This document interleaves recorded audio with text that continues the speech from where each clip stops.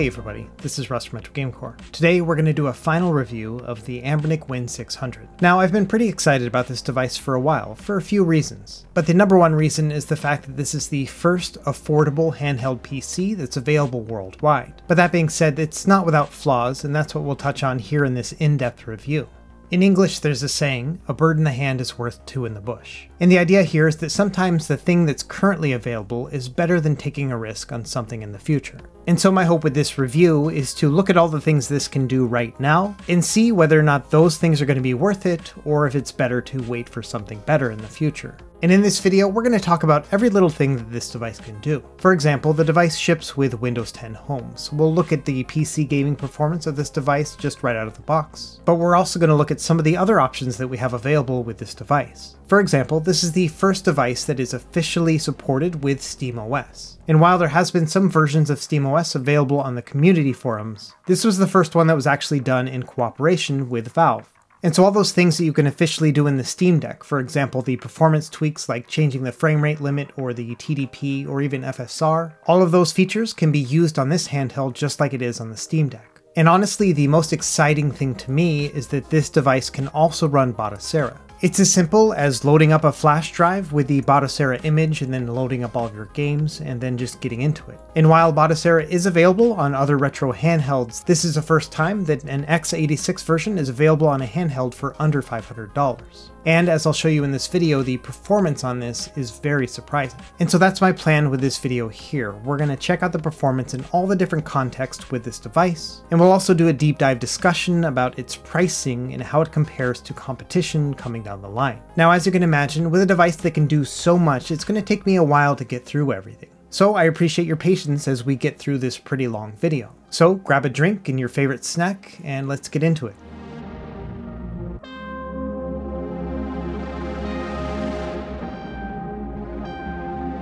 Now, I already did an impressions video about a week ago, and I'll leave it linked in the video description, and so I'm not going to retread some of the things I already talked about, like the feel of the buttons and ergonomics and things like that. Instead, let's dive into the specs. There are two different models available. The first one is running an AMD 3020E CPU, and the one I'm reviewing has a 3050E instead. Each model comes with 8GB of SODIMM DDR4 RAM, which unfortunately is only in one single channel. The 3020E has 128GB of internal storage, while the 3050E has 256GB. It has a 6-inch touchscreen display running at a 720p resolution and 16:9 aspect ratio. It contains a 4500 mAh battery, which I've seen to give about an average of 2 hours of battery life. In terms of wireless connectivity, it has 5 GHz Wi-Fi as well as Bluetooth 4.2, and it also has a USB-C port for quick charging as well as DisplayPort out, and it also has a full USB-A slot at the top. In terms of operating system, it runs Windows 10 Home, SteamOS, as well as other Linux distros. And finally, it has two down-firing stereo speakers as well as a headphone jack. Now, since making my first impressions video, the pricing of the Win600 has come out. And the low-end model starts at $299 and the 3050E starts at $375. Now, those are introductory prices only available for the first 48 hours. After that, they go up $25 each. Now, looking at a comparison of these two CPUs, you can see that the 3050E has a higher clock speed, and while they both have 2 cores, the 3050E has 4 threads. Overall, we're looking at about a 15 to 20% performance difference between the two, at least on paper. Unfortunately, I don't have the 3020E on hand, so I'm not able to test it. And so all the performance you're going to see in this video here is using that high-end model. And so a quick summary of the pricing here. Yes, it does have a $299 introductory price, but it's only for the first 2 days, and then after that it's going to go up to $325. And the cost of the 3050E at retail price is going to be $400. And I gotta be honest, that's a lot higher than I was expecting. I know that Anbernic usually does charge a premium for their devices, but I was genuinely surprised when I heard that this device is going to be $400. After all, that's the price of a low-end Steam Deck, and this thing cannot compare in any way when it comes to performance. And we're going to go pretty deep into price and competition near the end of this video, but I did want to bring this up here in the beginning of the video that I'm looking at this as kind of being a $400 machine altogether. And so my goal is to try to get $400 worth of performance out of this device. And the first thing I wanted to address was the RAM that they put in this device as well as that single channel speed. So let's go ahead and open it up and see what we can do inside. As a note here, the device is secured by 4 Torx T6 screws. So you'll want to have a screwdriver with that head in order to get it removed. And then from there, you're going to want to use something like a guitar pick or your fingernail to go along the edges and remove all the clips so that you can separate the front and the back. And so this is what we're looking at here. You can see there's a big battery on the side. If you want to be super safe, I would recommend removing the battery cable before making any changes. And as you can see, here is that single stick of DDR4 RAM. Now, if you look at the mega transfer per second speed here, it's 2666. That being said, in the BIOS, the RAM is timed at 2400. And so there's a couple things you could do. You could grab some faster RAM, like 3200 RAM, which we'll do later in this video, or you can also adjust the timings of this current RAM stick. And a few of the developers and reviewers who have gotten their hands on this device a little bit early have been able to test these different RAM timings, and so far we've seen some pretty good performance increases without any sort of instability. And so we'll do that here in a minute.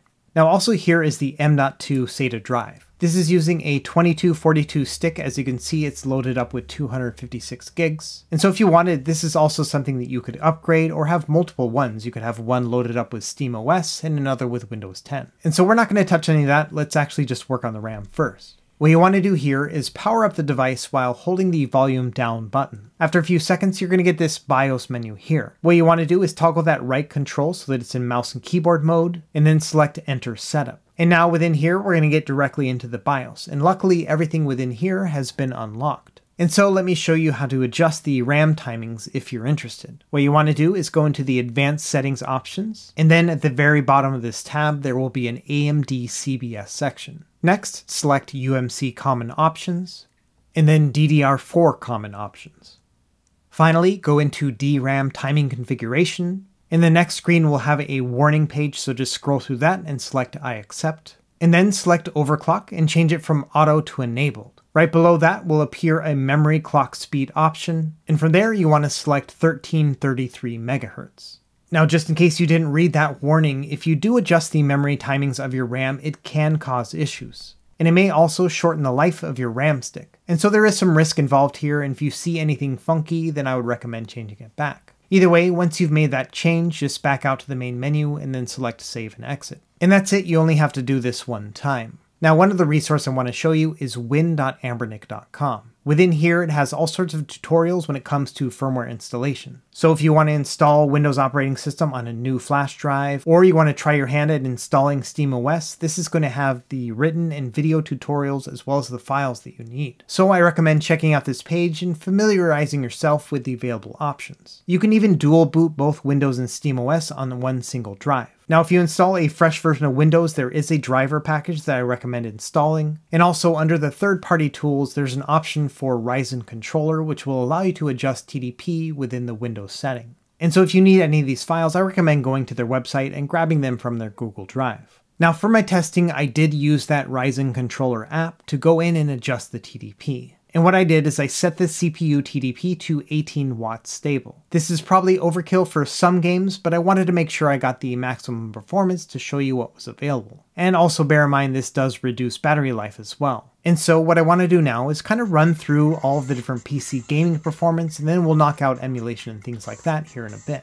To start, I installed quite a few games from Xbox Game Pass just to make sure everything worked okay. And honestly, I think this is where the device shines anyway. These are going to be lightweight games that are easy to pick up and play, and they're also not going to be very demanding on the system, which means that you probably get some pretty good battery life too. Now, for the majority of my PC game testing, I just used my Steam library. And if you do the same, I recommend going into Steam Big Picture. It just makes the navigation experience a little bit better. And as expected, when playing lightweight games, things like 2D platformers or indie titles, they all ran really well. And honestly, this is what I wanted the Win600 for in the first place. Even though I have a Steam Deck, I've always felt that it's a little bit overkill. And while there are some handheld devices that can run Windows, things like the AYN Odin, it's limited to the ARM version of Windows, which doesn't have that much compatibility. And so that's kind of the beauty of the Win600. Everything just kind of works. Now, in addition to these indie games and 2D platformers, I did want to step it up a little bit, so let's try out some 3D games as well. We'll start with BioShock Remastered, and I was surprised to find that this one ran at full speed.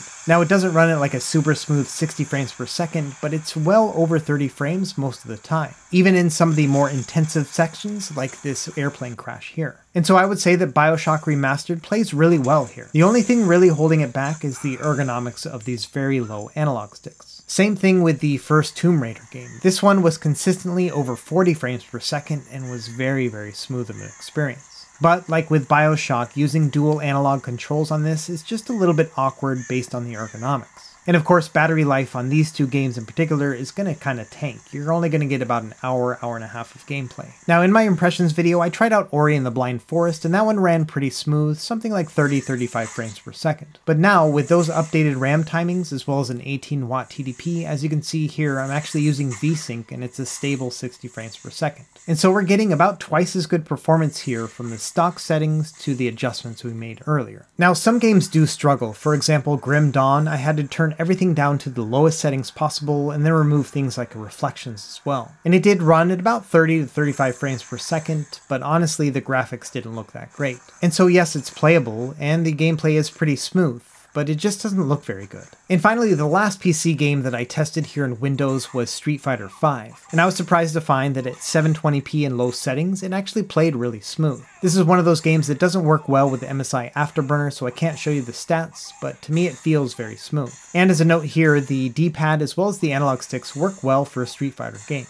Now also in my impressions video, I showed off some PS2 gameplay and I was pretty disappointed. And unfortunately, even with these adjustments to TDP and RAM timings, we're still getting some pretty bad performance. I was able to get God of War 2 to play at a full frame rate, but I had to do some pretty significant hacks and underclocking in order to get this to work. And personally, I'm looking forward to a better PS2 experience than what we're seeing here. Yes, it's playing at a consistent 60 frames per second, but the overall choppiness of it just kind of takes away from the experience.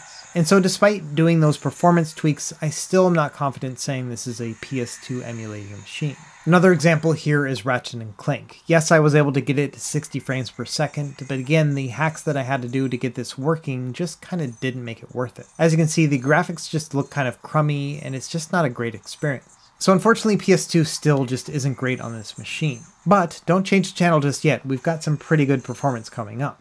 Now the only other emulator that I tried in Windows is going to be Yuzu, which is the Switch emulator, and that's because everything else worked really well in Batocera, so I saved it for that. And I was surprised to find that some light Switch games actually played at full speed. As you can see here, Metroid Dread is definitely playable. It may not be 60 frames, but I would still play it at this speed. Of course, anything that has 3D graphics or something a little bit more intense isn't going to work well, but all the same, I was surprised to find that anything on the Switch worked at all. Now I've kind of got the bug with emulation, so let's test out Batocera next. This USB drive here has already been flashed with Batocera as well as all of the games. I did a whole video about this and I'll put a link in the video description. Now to get started, add the flash drive, then toggle the controls to mouse and keyboard. From there, press the power button, and as soon as it lights up, go ahead and press the volume down. This will take you to that same BIOS menu we saw before, but now you'll see the USB partition as an available boot drive. All you have to do is select that, and then it's going to automatically boot from the drive. Now the only other thing I had to do was map my controls, which will happen as soon as you start up Batocera the first time, and I also had to adjust the display scaling and rotation. I'll leave a link to a tutorial for that in the video description. After that, it was smooth sailing. As you can see here, all my games have already been loaded up, and this is just a wonderful emulation station style interface. Now there are other ways that you could get something like this. For example, you could use RetroBat within Windows, but I really like the idea of putting all those retro games on a flash drive so it's not taking up your main storage. And so now let's spend a few minutes testing out emulation. Now I'm not going to focus on any of the easy systems at all. As you can imagine, all of those things from the 8-bit, 16-bit, 32-bit era are all going to play flawlessly. But before we get into the heavy stuff, I do want to touch on some arcade performance, and Batocera is really good when it comes to arcade gameplay. In addition to playing some of the heavier hitting main catalog games, things like Killer Instinct or even Tekken 2, Batocera 34 recently added support for Model 2 as well as Triforce systems. This means you'll be able to play things like the arcade version of Daytona USA, as well as Mario Kart Arcade. Now I haven't been able to dive into that yet, but they are going to definitely be playable on this little device. So I think when it comes to handheld arcade gaming, this thing's going to be pretty fun. But let's move on to some of those bigger systems. We're going to start with Sega Saturn first. Now for Sega Saturn, what I decided to do was to try a 2x resolution. It could probably handle a higher resolution, but personally I like to have chunky pixels when I'm playing Saturn, and so 1x or a 2x resolution is perfect for me. Either way, as you can see, it's a stable 60 frames per second no matter what game I threw at it. Sega Rally Championship, one of the hardest games to play, completely fine. So this is a great Sega Saturn machine. Let's move on to another system. Let's do Nintendo 64 next. Now for this one, I set the upscaling resolution to 720p, and that's the max resolution of the screen, so it works out really well. And long story short, much like with Sega Saturn, anything I threw at it played at 100% full speed. And so again, the Anbernic Win600 is a very worthy handheld Nintendo 64 device. Now let's keep moving. So Sega Dreamcast is next, and for this one I also set it to 720p upscale, and as you can see here, this one is also running really well. And so at the risk of sounding like a broken record, this is a very good Dreamcast machine as well. There wasn't a single game that I tested that didn't play at 720p with full speed. Usually my ultimate test is NBA 2K2 because this one will rarely run at full speed even on mini PCs, but as you can see here, it's running like a charm. So yes, this is a great Dreamcast machine as well. Next, let's try PSP, and I had high hopes for this one because it played so well on Windows in my impressions video too. And as you can see here, I'm running it at 3x resolution or 720p, and yeah, it's running great. I did find one game that didn't run at full speed, which is God of War Ghost of Sparta. This one I had to reduce to a 2x resolution, but once I did that, it was just fine. And so for those harder games, you know, like Killzone and the Resistance games, those ones are going to probably take a 1x or a 2x resolution. But either way, I would say the PSP catalog is going to be completely playable. Okay, let's talk about the next generation of games, starting with GameCube. And I was surprised to find that in Batocera, the GameCube performance was a lot better than I was expecting. At first, I was just hoping that it would be on par with the Dolphin emulators within Android for things like the AYN Odin. But it turns out the gameplay performance is actually quite a bit better on this. For the most part, I could just kind of set everything to a 2x resolution, which again is at 720p, and I'd say about 3/4 of the catalog played just fine at a 2x resolution. Now once I started getting to some of the more intensive games, things like Soul Calibur 2 or Metroid Prime, I did have to drop it down to a native resolution. And even then, not every single game was perfect. For example, with Metroid Prime, I did get a little bit of slowdown here and there. But all the same, I was still impressed with GameCube performance here in Batocera. In fact, even F-Zero GX at a native resolution played at mostly full speed. I would get some dips here and there, but altogether I would say this is still very playable. So next let's try the Nintendo Wii. And this one also played pretty well. 2D games like New Super Mario Bros. Wii played no problem, and even when stepping it up a bit, things like Mario Kart Wii or Resident Evil 4 also played really well. And one nice thing about Batocera is in the menus you can actually adjust the control scheme and then set them as a per game configuration.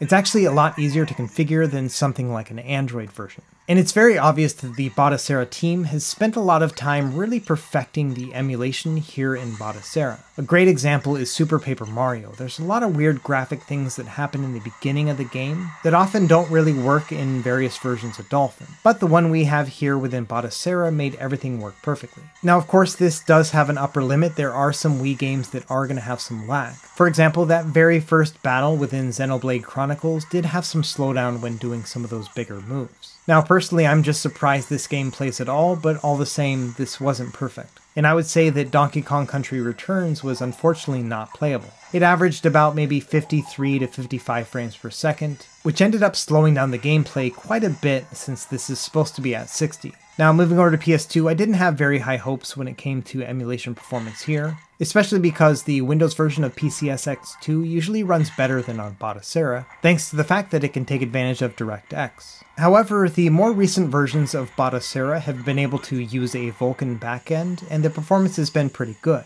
And there definitely were some PS2 games that did play at full speed. I think to give a fair assessment, I would say maybe half the catalog is going to play at full speed in Batocera. When you start getting past that 50% mark, things like Grand Theft Auto 3 does have some tangible slowdown in the busier sections. And unfortunately, once you start moving up into that higher end level of PS2, it's just not going to play at full speed. God of War is a great example, as you can see here. It's playing at maybe 45 frames per second on average, just not very good.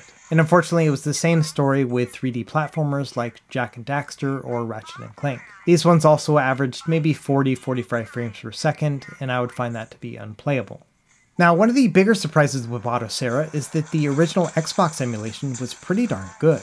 I would say that Halo Combat Evolved was completely playable. There definitely was some slowdown when it came to the busier scenes, but altogether it was still pretty good. However, much like with some of those dual analog PC games, the thing that held me back from enjoying this the most wasn't the gameplay, but actually the ergonomics. And so while yes, Halo did play on this device in Batocera, I don't see myself actually wanting to play it because of the controls.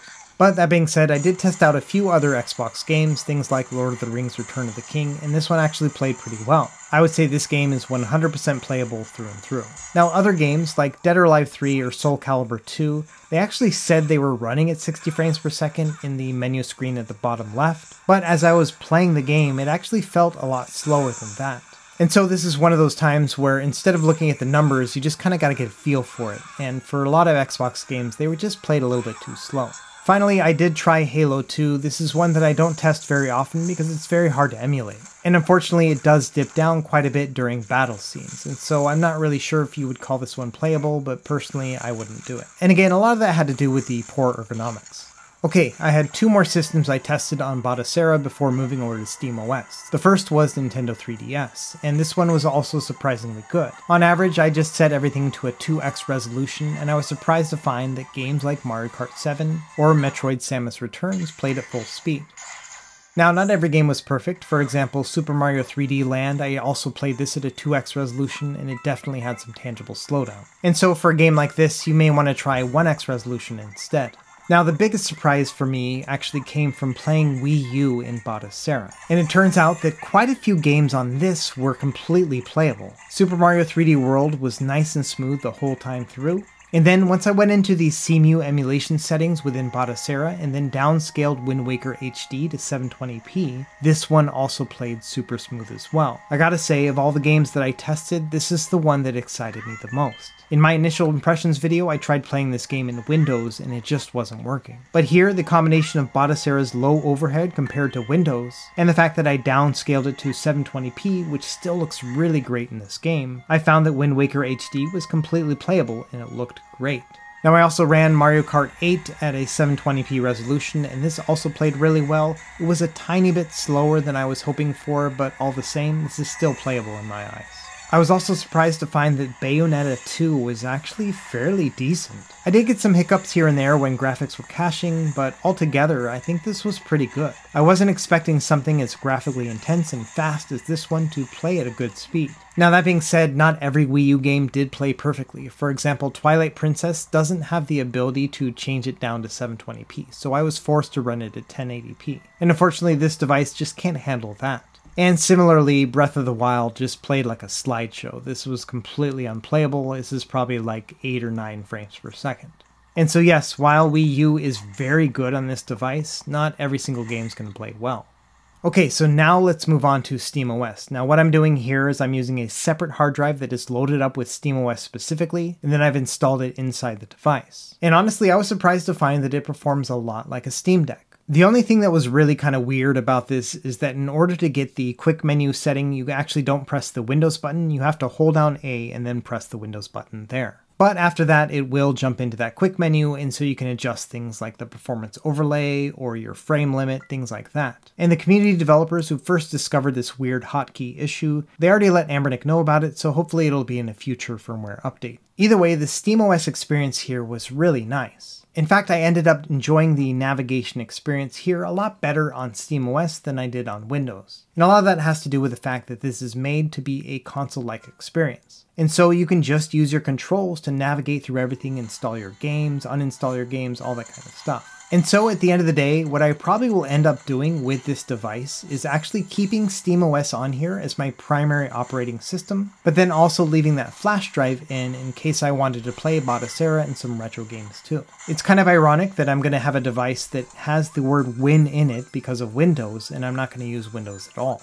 But to be honest, I'm still kind of on the fence about this because the SteamOS performance is not quite as good as it is on Windows. And here's a good example here. Ori and the Blind Forest, which ran with VSync on and had a stable 60 frames per second, only gets about 45 to maybe 50 frames per second here in SteamOS. Now if you want, you can open up that quick menu by holding down A and then the Windows button, and then you could adjust the frame rate limit to 30 frames per second instead. And that will result in a more consistently smooth experience, but you know, the difference between 30 and 60 frames per second is kind of night and day when it comes to the overall experience. And so I'm kind of torn about this because the PC performance on Windows was definitely better in this game than it was on SteamOS. Both sides are still completely playable, but all the same, I really like having that smooth 60 frames experience. Okay, and the last performance test I wanted to do was to swap out the RAM and see if that made any sort of difference from the RAM timing adjustment that we did earlier. And so here I have some RAM that's rated for 3200 megahertz, so I'm going to swap this out instead. And then what we'll do here is we'll test BioShock with both. And it's kind of apples and oranges here because I'm not able to play the exact same moments at the exact same time. But as you can see from the average frame rate, it's about the same anyway. And so at least in my initial testing, when it comes to performance difference, I didn't find one between the stock RAM that's been updated with new RAM timings, or the one that's rated for 3200 megahertz. So really what it comes down to here is probably not the performance difference, but rather the longevity of that RAM stick. If you use one that's rated for a higher speed, then it's probably going to last longer than the one that came with the device. Now once I did change out that RAM, I did try a couple other emulators just to make sure that I wasn't seeing any sort of difference, and the results were kind of mixed. When it came to PS3 emulation, there was no difference at all, but that makes sense because the bottleneck here is the CPU, not the GPU speed. As you can see here up in the top left, all the different CPU cores are running at 100% load. So an update to the RAM timings and the GPU speed aren't really going to matter here. Now I also tested out PS2 gameplay, especially with God of War here, and as you can see, the gameplay experience is a little bit smoother. You may be getting an average of 2 frames per second higher, but definitely not something to write home about. Metroid Dread also felt a little bit faster here in Windows, but again, it was kind of hard to figure out whether or not this was genuinely smooth gameplay or I was just kind of making it up. Same thing happened with Mario Kart 8 within Batocera. This one also felt a lot smoother. In fact, I would say this one played at full speed. And that's not something I felt when I was using the original RAM. So there might be some performance differences here besides just the longevity of the RAM stick. Now, something else that people asked me about was cloud streaming. And so I did a couple tests here. For example, here I'm using Xbox Game Pass under the cloud. And in my testing, everything worked fine. The buttons corresponded exactly as I was hoping, and so no problems there. Now, the quality of the stream is pretty bad, but I recorded this on a Sunday night on a holiday weekend in Hawaii, which means that it's just not a good time to be testing. And so I think the quality of the stream is not an indication of the device itself, but rather where I am while I'm testing it. Same thing happened with Google Stadia. The buttons all worked perfectly, everything worked as I was hoping, but the streaming performance was pretty terrible. In fact, I got kicked out of the game just a few minutes into it, which again makes sense because Hawaii isn't even officially supported by Google Stadia. Now that being said, I did try some local streaming just to make sure everything was okay, and so here I'm using Steam Remote Play to jump into Yuzu on my home PC, but then controlling it from the Win600. And because I don't have to deal with the Hawaii internet speeds, everything was working just fine internally. And so if you have a more powerful PC in your home and you want to stream to your handheld, this will be a great solution. But that being said, there are other devices that are much cheaper than this that can also do the same thing. Either way, yes, streaming works just fine on this device.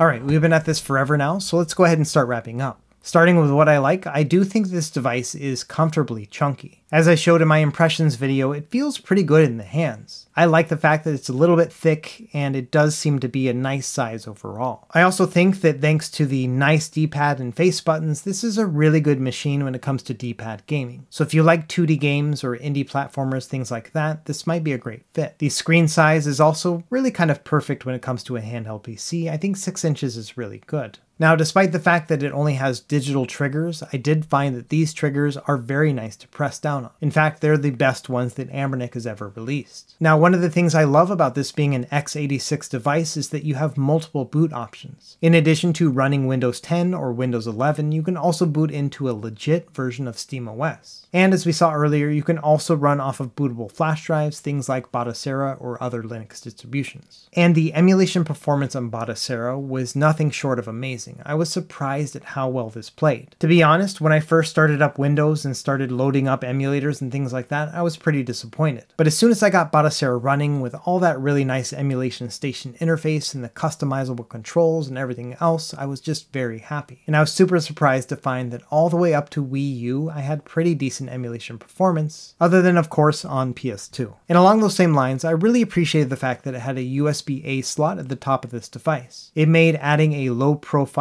flash drive very simple and non-intrusive. It almost makes up the fact that this device doesn't have a micro SD card slot. Okay, so now let's talk about what I don't like about the Win600. Number one, I don't really like the feel of the slippery plastic on this device. It feels very different from any other Anbernic device before. And honestly, it feels kind of cheap in the hands. I'm not sure if the gray model will be like that as well, but the white one in particular just feels more like a prototype than a real device. And I went into depth about this in my impressions video, but the analog stick placement on here is really not good when it comes to dual analog gameplay. It's acceptable when you have just a single analog to use, but honestly the only time this device feels very good is when you're using the D-pad.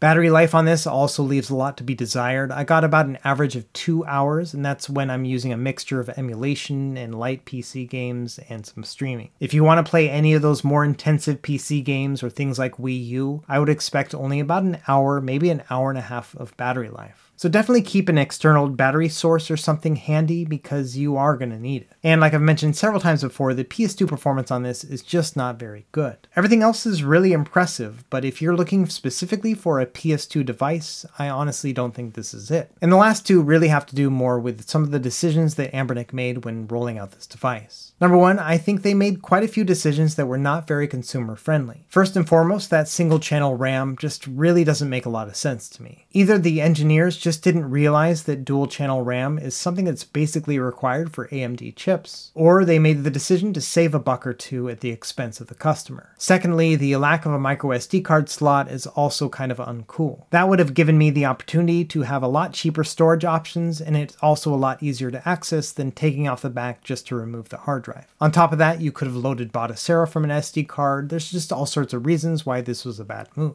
And finally, the last topic and the one that we're going to cover here in this next section is the price. As a quick refresher here, the retail price of this device is up to $400 for the 3050E model that I reviewed. And honestly, when I first heard about this device, I thought that at max this device was going to cost $300 for the 3050E. And generally, I'm actually pretty close when I make my predictions, and I was surprised to find that I was a whole $100 off. And I think that maybe a year ago, if someone said, hey, for $400, I'll give you a device that can play all these games, I might have been tempted. But here in 2022, in a post-Steam Deck age, it just doesn't make a lot of sense. In fact, there is competition coming down the line that's going to make this an even worse deal in about 6 months. AYN, the company that released the Odin, has now announced a new device called the Loki Zero. And this one starts at $199 and has that same 3050E processor. On top of that, it has analog triggers and the availability of dual channel RAM. On top of that, it also has offset analog sticks, which may make it a much better device for dual analog gameplay. And so we're looking at a device that is potentially about half the price, but can give more performance thanks to that dual channel RAM. Now, it's not a one-to-one comparison. For example, this one only has 64 gigs of online storage, and you do have to pay for a little bit more. But this also does come with a micro SD card slot, so you could put your storage there instead. All told, when I made a pre-order earlier in the week, it cost me about $278 altogether. This is before they made the RAM as a free upgrade in July, but all the same, I would expect to pay about $275 for a device that probably is going to have better performance than the Win600, and potentially better ergonomics as well. Now, that's only when comparing two devices that have the same chipset. What about things within the same price range? Now, the first thing you might be thinking is the Steam Deck itself. The lower-end model costs $399. And of course, the performance on the Steam Deck is much better than on this device. But of course, bear in mind that there is a backlog of Steam Deck orders, and even on their ordering website, it says it's not going to ship until after October 22 or later. And so even if you ordered a Steam Deck today, it might be the end of the year or early next year before you actually see it. Now, within that sub $400 price range, there are other devices that are coming down the line as well. One that got me really excited is this one here, the Neo Air Plus, which is running an Intel Core i3-1215U. This is a newer chipset that should have some really great performance. And Neo plans to sell this device for $299 or $269 for early bird pricing. And like I said, the performance on this is out of this world compared to the other one. In fact, it's probably maybe 3 or 4 times better than the 3050E for a device that's starting at $299.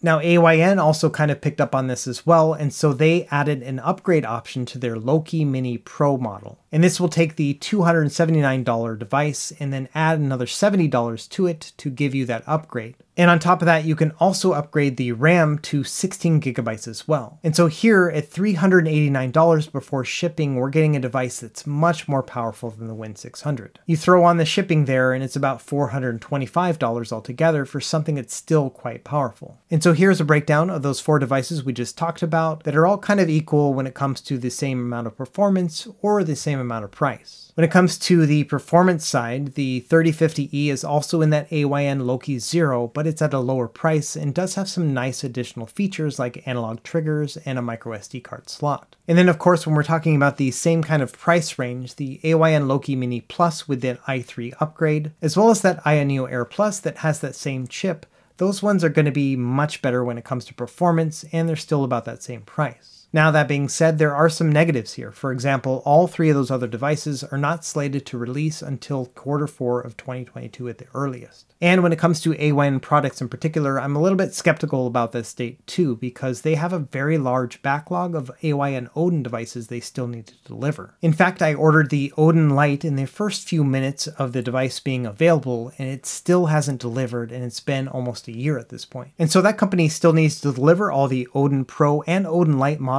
before they start shipping out all the Lokis too. And they have 5 different Lokis that they're planning on delivering at that same time. Logistically, I'm just going to be very surprised if they can pull that off. Now, Aya Neo also has a similar problem. They have a lot of devices coming out in the future. I'm not even sure how many different ones at this point because they keep announcing new ones like every week. But at this point, I think there's something like 6 or 7 that are coming down the line, and these also are supposed to be releasing at the end of the year too. And to top this off, we haven't seen a prototype of any of these devices as of today. And so as it stands right now, yes, there are some devices coming in the future, but they only exist on paper right now. And so in summary, there is a lot of promise with these AYN and Aya Neo devices coming in the future. But at the same time, there is some risk that these devices will not deliver on time, and there's just a lot of unknowns about these devices altogether, other than some very pretty renders. At the end of the day, across all of these platforms, only one device is available right now, and that is the Anbernic Win600 for better or for worse. This is a device that has quite a lot of flaws. The single channel RAM, the poor ergonomics, as well as that battery life do keep me from enjoying this device as much as I'd like. But all the same, there is a difference between a device that looks promising on paper and the one that you can order and have within a couple weeks.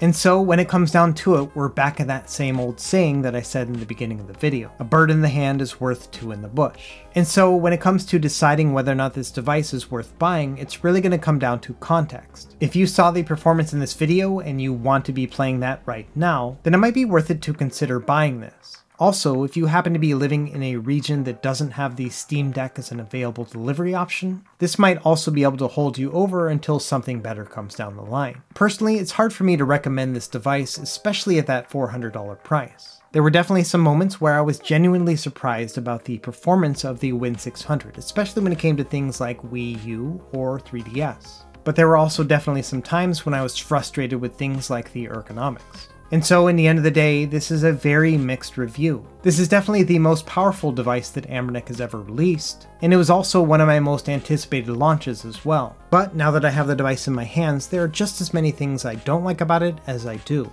And personally, I don't think for a $400 device, you should have those mixed feelings. But let me know what you think in the comments below. Is this something worth considering, or what would they have needed to do to make it more worth your while? As always, thank you for watching this extremely long video, and be sure to like and subscribe if you found it helpful. And we will see you next time. Happy gaming.